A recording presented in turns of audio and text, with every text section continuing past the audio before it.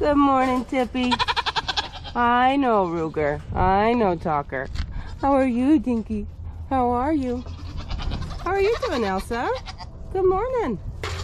I know, girls. We're working on it. I can't wait to get out to pasture. We're getting it ready. Hi, Wildy. Hi. Maddie, why are you being so mean this morning? Daisy, you look like one of the big girls. Look at you, all big. Good morning, Lodi. Are you good today, May? She doesn't want to talk about it. That's fine. That's fine, huh, Maybelline?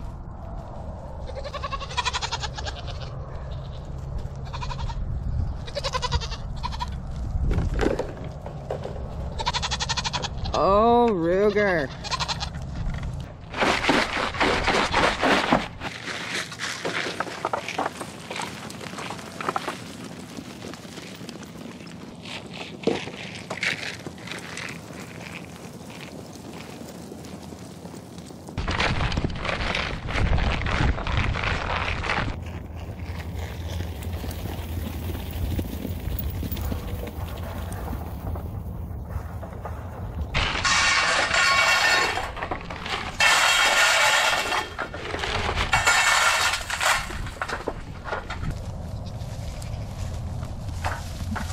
Mayo.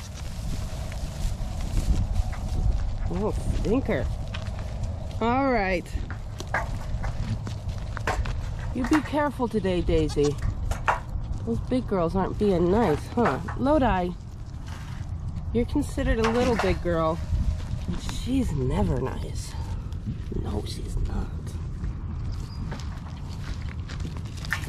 Oh, Lodi! Goodness.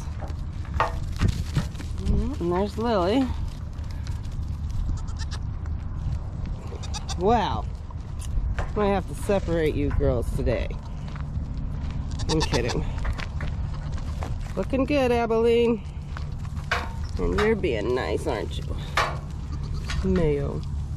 Alright, girls, have a good day. Well, I gotta get out of here and hope Derek didn't turn the fence on when he walked away. Good deal didn't get zapped.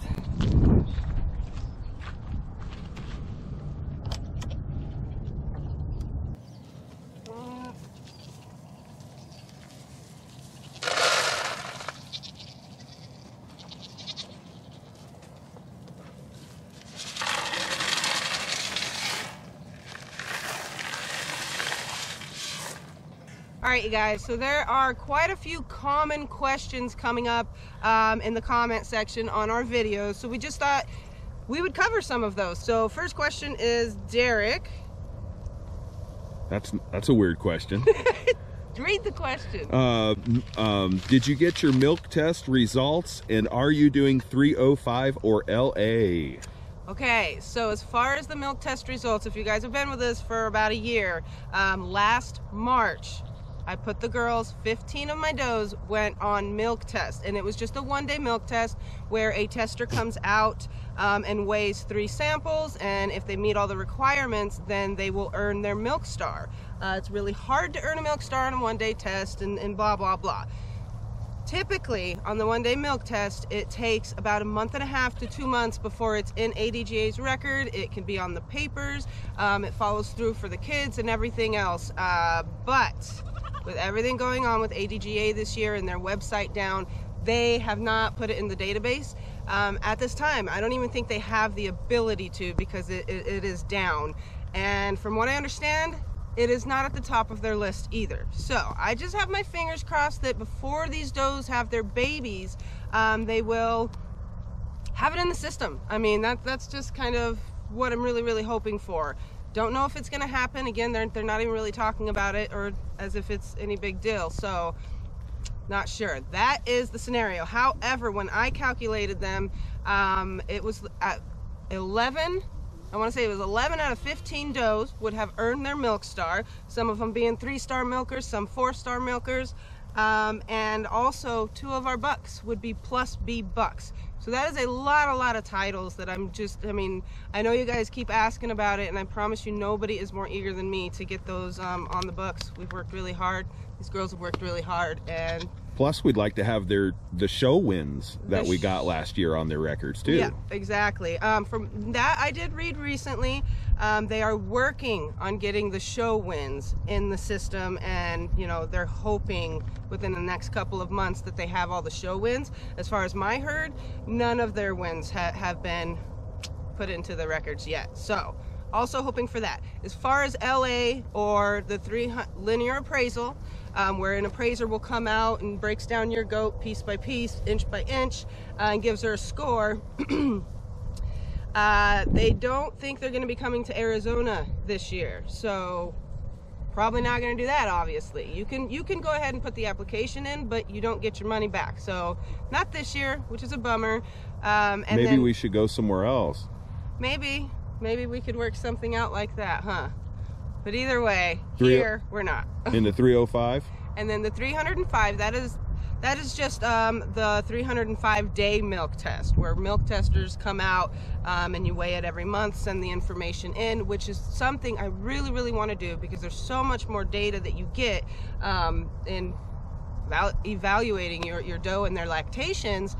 But we couldn't do that and be somewhere else getting LA'd though, could we? No, I don't know. We could probably work it out, but the system, I don't know. I want ADGA to be up and working before I start any of that stuff, is kind of the gist of it. But we probably could still make it work if we were traveling, and I could make it work. I could have it. All right. Funny, the next question is, are you moving to Arkansas? Are we moving to Arkansas? Okay, guys, you are really wanting to know that question. So, as far as Arkansas, okay, you guys know that we were dealing with the drought. It was horrendous. We were scared. We're like, okay, we need somewhere for water. And you killed that killer bee, Crystal. I did not. I brushed him off. He flew away. That was a gentle brush. Anyway,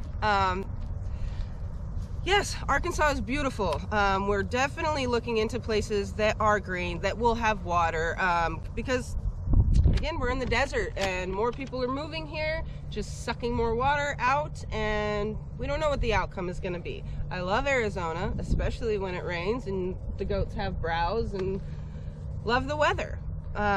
But as far as Arkansas, like, that wasn't something we were like, we're moving tomorrow or anything like that. Yeah, there's just the, you know, so many things to factor in. The small issue of a couple $100,000 short on just picking up and moving. So yeah, today we're not moving to Arkansas, but maybe 3 years from now, who knows? We're definitely, it's not something we've scratched off the board, never gonna happen. So that's the answer to that. Not today. Next question, how can I buy your soap? There's a description in every video, you guys. Just click that description button. It has an arrow pointing down. Show more. Show more. It's going to open up. We have links in there.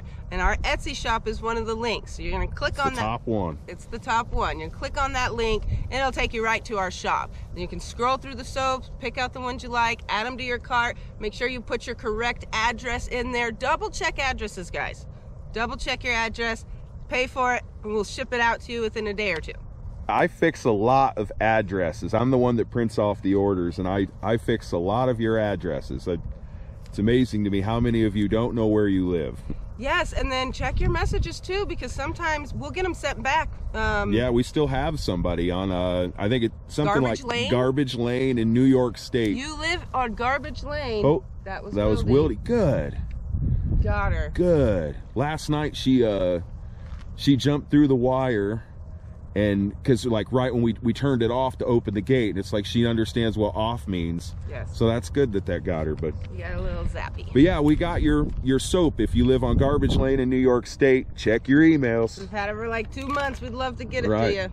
Next question. ¿Dónde está el pollos? Okay, where are the chickens? Well, people want to know if we still have pigs, chickens, and ducks. Okay. The answer is no. We do not have pigs, chickens, or ducks anymore. We only have goats. Ain't no pigs on this farm. He just like interrupts constantly. But anyway, again, no, we do not have any of them. We sold all of the pigs, and we harvested or got rid of all of the ducks and chickens. So we literally have no poultry, no pigs. The only thing we have livestock wise is our goaties, and we're happy with that. And of course we have the cats and our dogs, but that's it. Yeah, we want to do more of what works and less of what doesn't, and we just felt like we weren't getting the return on the investment of the time involved in the chickens and the ducks and the pigs and everything was just not working for us. So, I'm turning it on.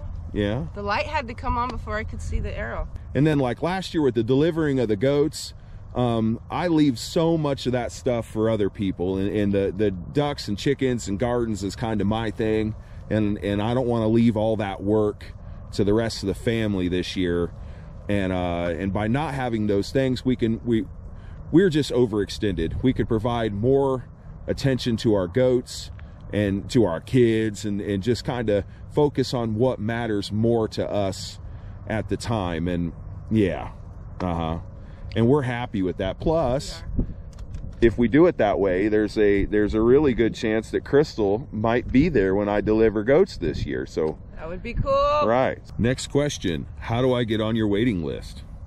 We actually do not have a waiting list, so there's nothing to get on, and it is first come, first serve once we list the kids for sale.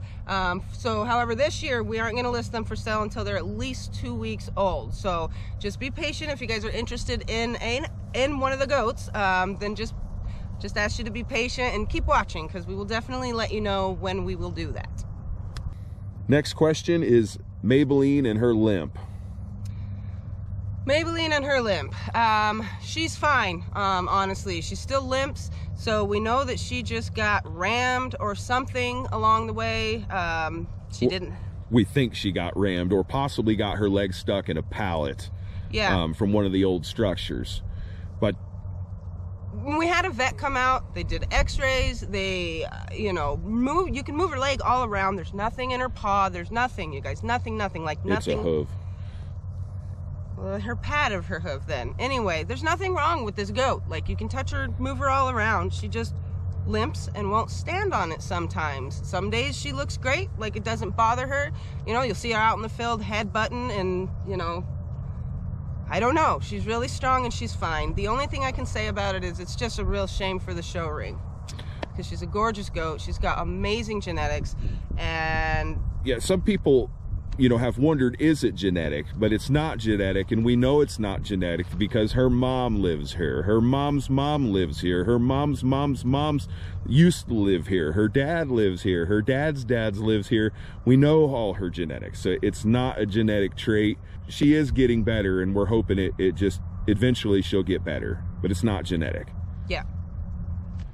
All right, next question. How do you have milk to make soap if none of your goats are in milk? Great question. So before we dried all of our doughs off the last year, we made sure we got 2 deep freezes that were completely full. We have 2 fridges, so both of those freezers were completely full with our goat's milk. So we had a ton. But we only have a couple weeks worth left from our girls. We do have weeks of soap to sell, of course, that is made with our girls still, but in anticipation for this, we knew this was going to happen, which is why we now stagger breeding, so it doesn't ever happen again. But reaching out to friends in the goat club and getting milk from them where I can, and also over the break I went up to Danelle, from my friend Danelle with Weedham and Reeb. She had saved me about 10 gallons of her milk, so we got some freezers getting full again, so getting excited about that so that we can keep it coming. But yeah, so that's also a little exciting, that we'll be making soap from some other famous goaties from Weedham and Reeb. Okay, so the last question is, do you grow your own aloe? The answer to that is yes, but we just started. So I did harvest some from my aunt, and that was the first big batch that went out, and then it's kind of like I took some more from her place and we planted it, but it needs to get established here in our yard before it's going to take off and we can just start using and harvesting our own aloe from our garden. I did run into some aloe at the grocery store though, so I was very excited about that. So right now that is what we're using to make our soap. She bought all of it. I bought all of it, and every time they put it back on the shelf, I'm like, all of it, and they're huge. So yeah, that way we can continue to offer aloe soap because it's very popular and it's a great soap. Speaking of soap, let's get in the house and see what's going on in the soap shop.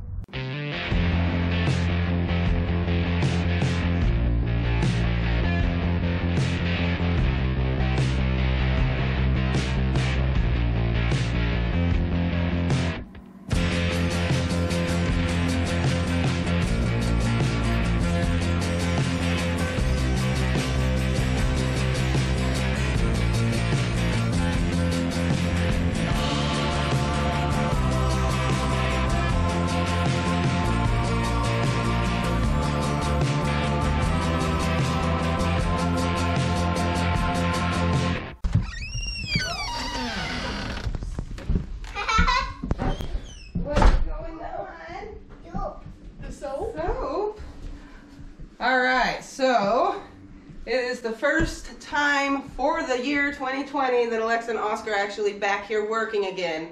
We got Alexa, it looks like she's taking pictures for the shop. That looks cute.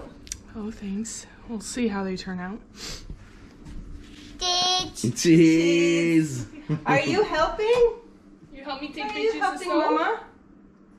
Okay, she's really wanting. Silly girl. It's a video. Cheese! Did You say hi, soaps. I do Right. Tell them about this one. good? Oh, Good. It's good.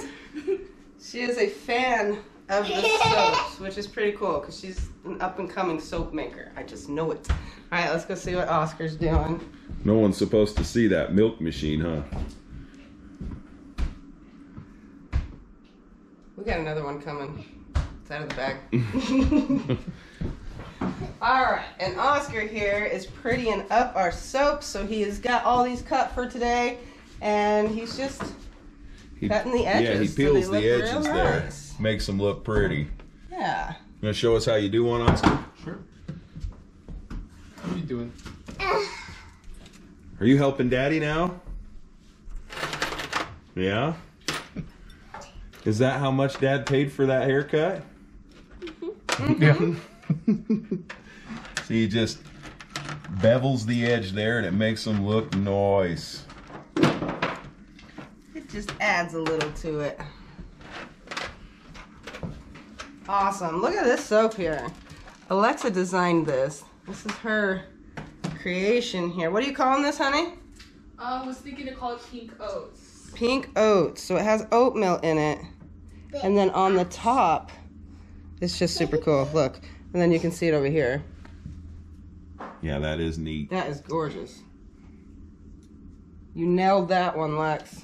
Dope piece, dope piece, Soap. Soap? dope piece. Okay, You so want a piece of soap? while Iris and Oscar finished cutting that, I have to unmold the soaps that we made with you guys. So we have to unmold our two aloe soaps that we made and then the clay bar. And when I did try to pull the side off of this one, it was a little sticky. So what I did was just threw them in the freezer for a half hour and it just gets them real hard so you're good to go.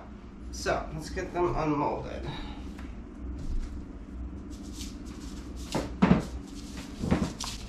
Oop.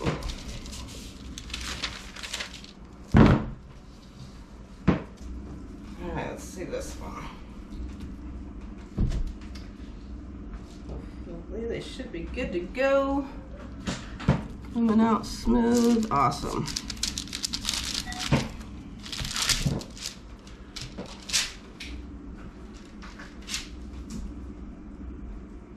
These molds are very firm, sturdy molds, and they can be a little bit hard to get off the edges here. Oop, there we go. So try to be careful because gonna mess it up. I did get it just a little, so just good thing these are the butts and we just pull them off for samples anyway, or the family uses them.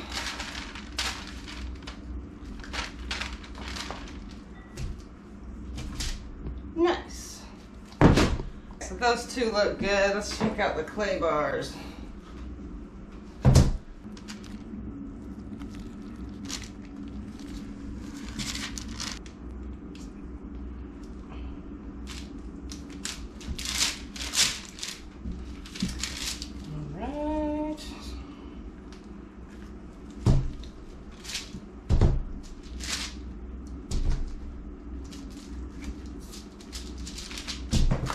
There we go.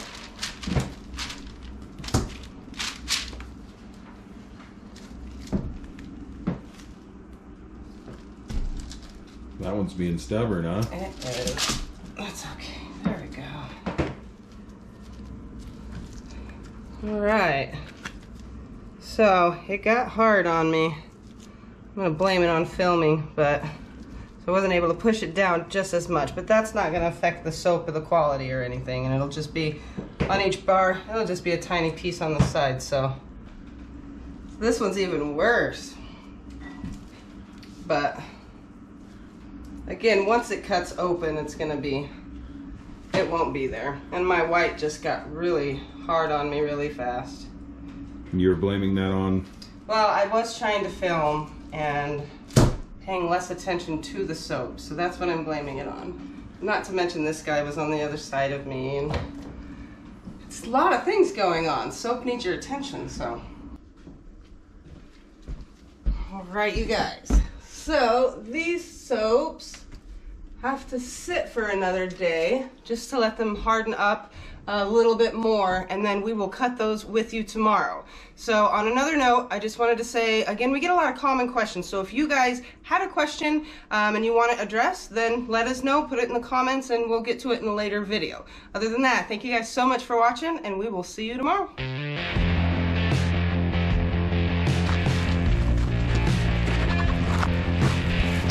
Off. Stay away. Where's Ray? Oh, was it? Yeah, we're good. We're good.